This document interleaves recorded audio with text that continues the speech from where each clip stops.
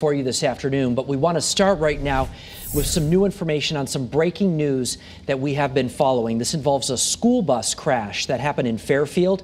We've just learned 2 students and the bus driver were hurt when the bus here crashed into a tree on Mount Laurel Road, right near Stroll Rock Common. It happened just before 3 o'clock.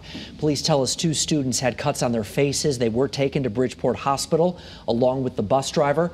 Investigators say the engine of the bus caught fire when the crash happened. You see right there, the damage to the front of the bus is pretty substantial, but the fire was put out right away by first responders. As soon as we learn more information, we'll post it for you on the Channel 3 app.